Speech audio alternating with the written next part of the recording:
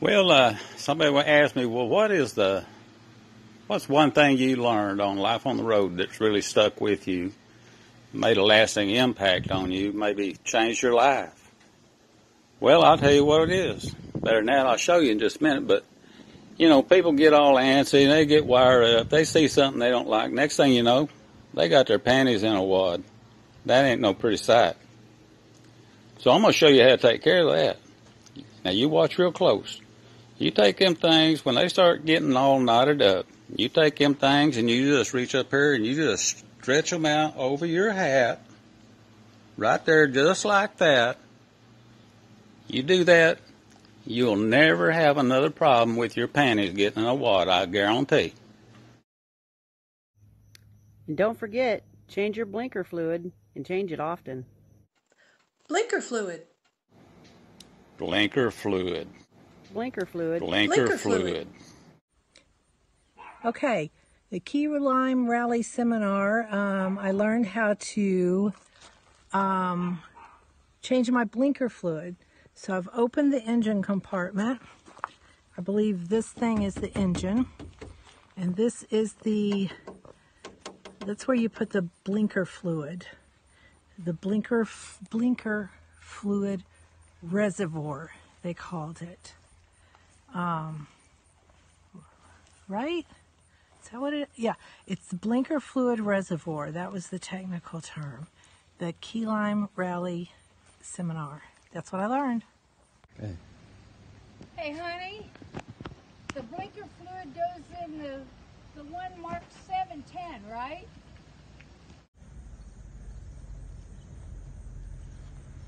Honey, what are you doing? Me?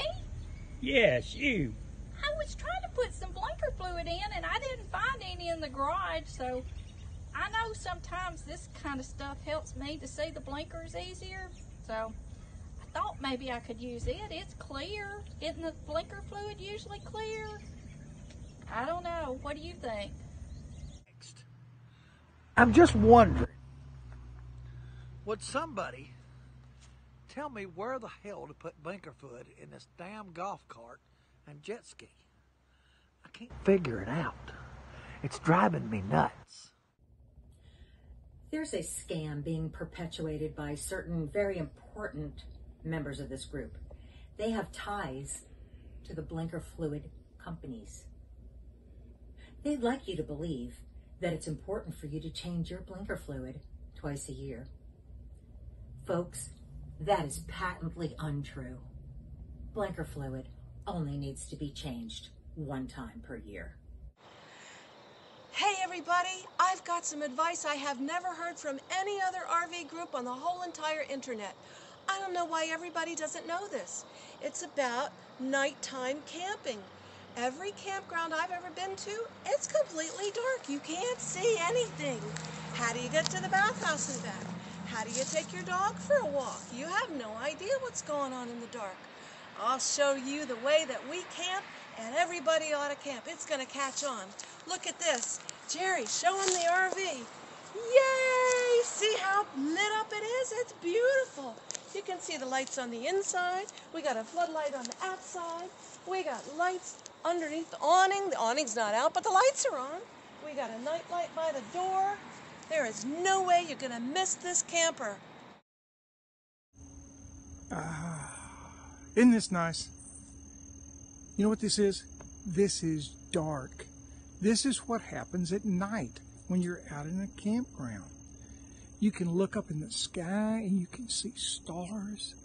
You can look out and see lightning bugs flying around. You can smell the campfire. It's so peaceful. It's why you leave the city, is to get this nice, peaceful feeling. You know what you don't want? You don't want the thing to turn into a landing zone for the International Space Station.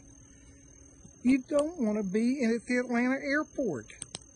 You want dark and peaceful. Turn the light off.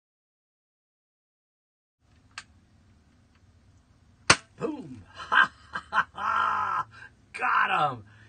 This is what you need to take care of them flies. The best advice that I've received from the group is take it with a grain of salt. All right, all you 50 and over RVers, here's what you want to do for the winter heat. First, what you got to do, there's your battery. Positive, negative. All right, here's one.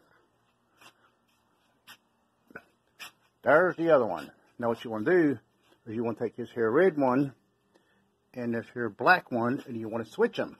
So you're going to put this one over here like this. Oh, yeah, don't worry about the sparks.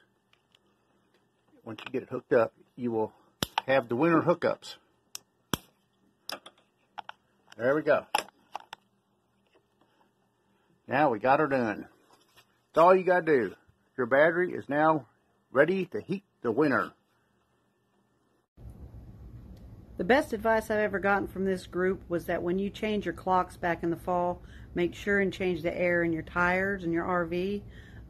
You don't want the heavy hot summer air in there. You'll need the crisper, cooler fall air.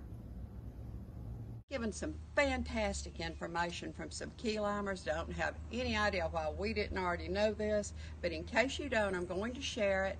If you're headed particularly to the mountains, anytime, but particularly to the mountains, where the roads are real curvy and there's hairpin turns and the road's banked, if you will adjust the air in your tires and make every tire different, then as you go on these sharp curves and the road's tilted and all, it will smooth out your ride so much better. Isn't that great? Another great thing that I learned at the Key Lime Seminar Maintenance Seminar, the session, was how to change my summer air into winter air, because it's getting cold now, so you need to take out the summer air and put in winter air in your tires.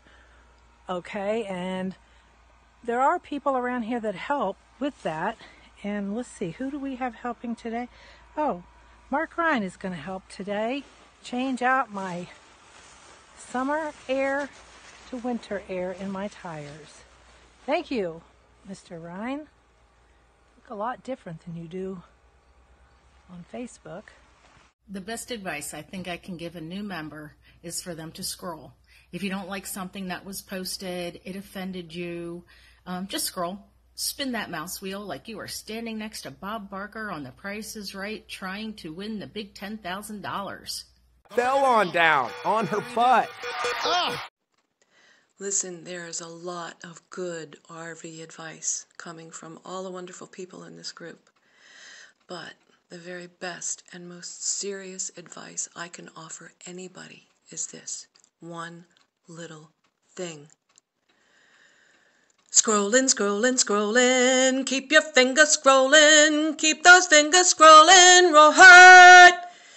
Because that's the best way to keep the peace around here. From time to time, you'll see people, new people in particular, this is kind of aimed at the newbies, wondering, what kind of things do you take with you to decorate your site? I'm not a overly outgoing person. I seldom set up a rug or, chairs or any of that stuff outside. I want to sit inside where the air conditioning and the heat is and watch my gun smoke and stuff. But the one thing I will never leave home without, see how good that works? Yeah. And you might not want to play them on Sunday morning because everybody might think you're having church service at your site and you'll be crowded up over there. So keep that in mind. You just kind of got to be careful how you use these things. They're dangerous. Hi, Key Limers. Just want to let y'all know that something I really learned being part of 50 and over was a lot about toilet paper. I didn't know there was so much to know. But I did figure out through all the different input that if 1 ply is good, 2 ply is even better. So stock up. There you can see in the background the Key Lime brand back there. It's hard to find, but it is the preferred brand if you can get it. So stock up on as much as you can get, because you never know if you're going to eat a whole key lime pie or somebody's going to mail you some cookies and you're going to need all of it you can get. So see, get you a stock and keep listening to the 50s and over for more tips. Thank you. Thank you very much. I hope y'all have a good rally.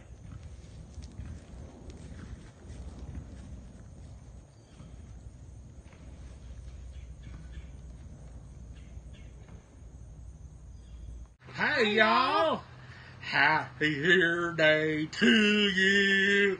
Happy Wine Day to you! Happy Drinking Day to everyone!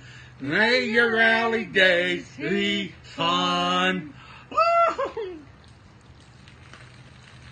Yeah!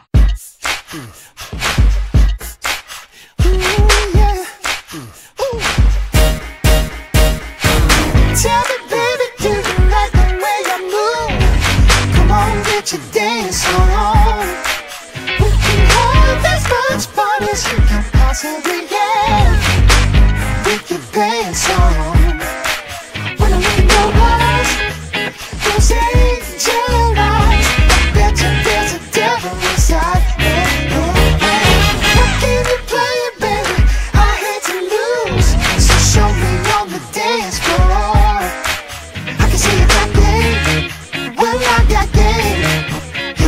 Show me why you came, come on, let's get this game on. Come on, baby, let's get this game